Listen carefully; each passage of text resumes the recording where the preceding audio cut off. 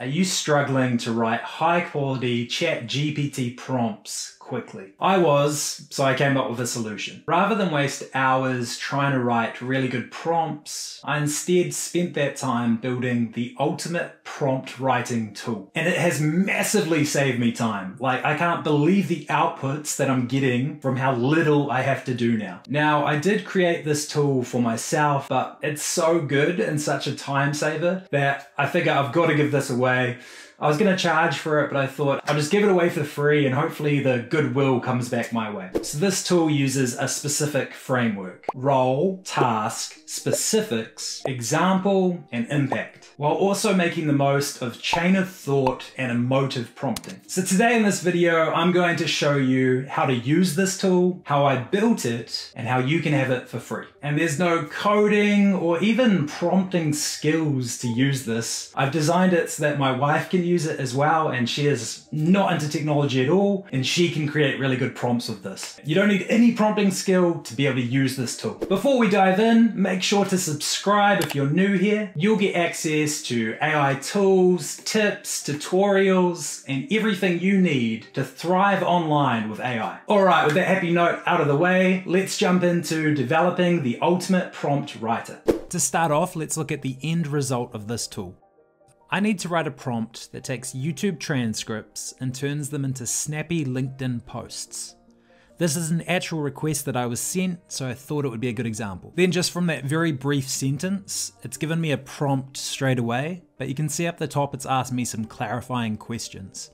Now, if I'm in a rush, I can just copy and paste that refined prompt, but I want a really good prompt. So what I'm going to do is I'm going to highlight the 4 clarifying questions.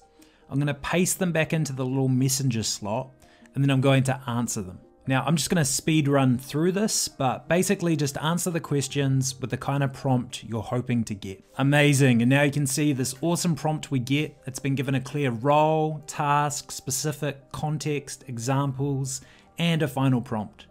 All I have to do now is highlight this entire refined prompt and put it into my own custom GPT, or just start a new chat with GPT-4, and it's going to be able to perform so much better by spending this time with it. So if you want to grab this, it's completely free. Just click on the download link in my description.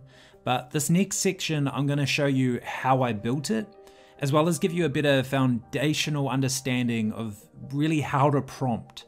It's going to let you use this tool better, and it's going to improve your prompting ability overall, which I think is so important. As AI becomes more and more a big figure, we need to be good at prompting. So the rest of this video comes from the last 18 months of my daily ChatGPT use and all my reading up on how generative AI works. I can pretty much guarantee that you're going to learn something useful from watching the rest of the video, so I would recommend it.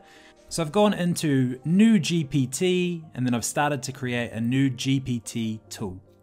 Now, the first thing I always do when I'm developing a new AI tool is that I make a Word document as a sort of Bible. Now, this doc will be what the new GPT goes back to. So in it, I've outlined some of the key terms that I'll be using. I've done this for you, so there's no need, but if you're building a GPT yourself in the future, this is a really good habit to get into. Now, I'm going to build this AI using the same framework that I want it to be able to output. So to begin, I'm going to give it a role. So I'm giving it the role of, you are an experienced prompt writing assistant that expertly crafts prompts that follow the system of role, task, specific, context, and examples, while also considering role prompting, chain of thought, emotion prompting, few shot, contextual framing, and notes and tweaks. You'll refer to howtowriteprompts.docx for more information of this process. Now, it's really important that you clearly label the attached document that you want it to refer to. If you don't, I find that it tends to not really use them, so you need to be very specific. Next up, we're going to look at task. Now, this is essentially your chain of thought prompting. And there's lots of studies out there showing that AIs do a lot better if you've got a sort of numbered list. I always try to keep mine to less than 5 steps. You can do more than 5, but I find that it isn't as beneficial if I go over that 5. Number 1, review and refine a prompt given to you by the user. ensure it effectively follows the prompting system. And again, we've gone over what the system is. It also has the Word document to refer to for the system. So I'm just keeping the language consistent so that it knows what to do. Number 2, determine if the prompt includes keywords and phrases that indicate its clarity, relevance, and potential impact on the interaction. Number 3, ask clarifying questions regarding the prompt before providing the improved output. Number 4, analyze the prompt content to assess how well it guides the AI in understanding and responding to the task. Number 5, make necessary adjustments to enhance the prompt's clarity and effectiveness. Next up, specifics. Now this one is missed by most people, and most videos I see on successful prompt writing seem to brush over this part, but it's really, really useful. So we know that emotion prompting results in far greater outputs. So emotion prompting is basically telling the AI why the output is important to you personally and your business, as well as telling the AI why the output is important for it, that it will help benefit the world. Now, I know it kind of sounds a little bit mumbo jumbo, but there is a bunch of research that supports this, that you get way better results if you use emotion prompting. If you want to have a look at some of that research, I've got it in the description below. So here's an example of how I write specifics. 1. Writing this prompt is critical to the success of the user's career and business. Please provide a thorough analysis of its structure and content. 2. Ensure the prompt is designed to be clear and direct to avoid misinterpretation by the AI. Now that's not an emotion prompt, that is just a specific that I want it to do. 3. Your accurate evaluation and refinement of these prompts is greatly appreciated and contributes to the improvement of our society and world. Okay, so that's definitely an emotion prompt, and what I'm trying to do is imply that the AI is going to benefit the world, because we know that if the AI thinks that's going to happen, the output is going to be better. 4. Before giving you a suggested prompt, stop, take a breath, really consider your suggested prompt, then give it to the user. Okay, so this one is a bit of a strange one. I took it off a Discord group, so there isn't any science to back this one up yet. But just adding that little specific in, I have actually seen a noticeable improvement in the output. So now I just use it all the time. But you don't have to use that one. I'm testing it out, so I'll report back. But so far, it does seem really useful. Context. So context just builds on what we have so far. So I've got a bit of emotion prompting in here as well, just to try and really put the whole prompt together. The user needs sophisticated prompt solutions tailored for a variety of industries.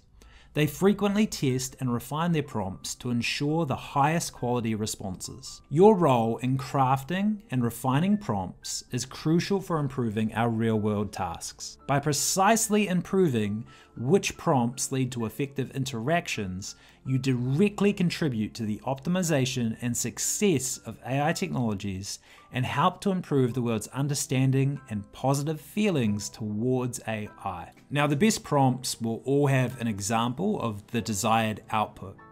I don't know why it took me so long to learn this, but now I try and always have at least 1 or 2 examples. So for this, because the AI I'm making is a prompt writer, all I'm going to do is feed it some example prompts that I've written before. Because I make prompts all the time, I've just gone back and copied and pasted 2 of my previous prompts. The first prompt is to do with being a social media moderator, and basically this is just an automation that helps moderate different posts. So I'm just going to skim past that one. This next one is something specific to a workplace that I've been helping. Basically, it just helps them with their product development and how reviews and things like that can work. Awesome, so I've got my examples, and that's basically it. We've built our tool now. One thing I've learned from sharing custom AIs with other people is that you have to give it some prompting questions for the user, or people will get confused. So I'm just going to chuck some in now, and these are just ones to basically help the AI give the best prompt possible. So I've set it up so that after someone sends in something, it will then give them the prompt anyway, but then it will ask them some questions to try and refine it further. And then I'll just go into configure, and then under conversation starters, I'll just change the questions there as well, because sometimes people just click on them. and that will get them started. And that's it, we've built it. Now, I've been using this tool since I made it maybe a month ago. It's already saved me so much time. I'm still refining it, so sometimes it has issues with certain types of prompts. So I keep testing it out and modifying it. If you spot a way that I could improve this tool, then please let me know. Or I could even make a sort of custom version of this that is unique to, say, your workplace, so that the prompts are all around your type of business. There's a lot of things I think this tool could be used for. At the moment, it's just something I made for myself to try and, make things easier. But I think it can help a lot of people. So do reach out with your feedback or other ways I might be able to apply this. But otherwise, I'm sure this is going to help you a lot with saving time. So all the best, and if you haven't subscribed already, make sure you do. See you next time. And that's it. This tool saved me so much time. I hope it really saves you a lot of time too. If it has, please leave a comment below. And if you'd like me to build a new custom GPT on something else, then please let me know in the comments or on my Buy Me a Coffee page. Thanks so much, and I'll see you next time.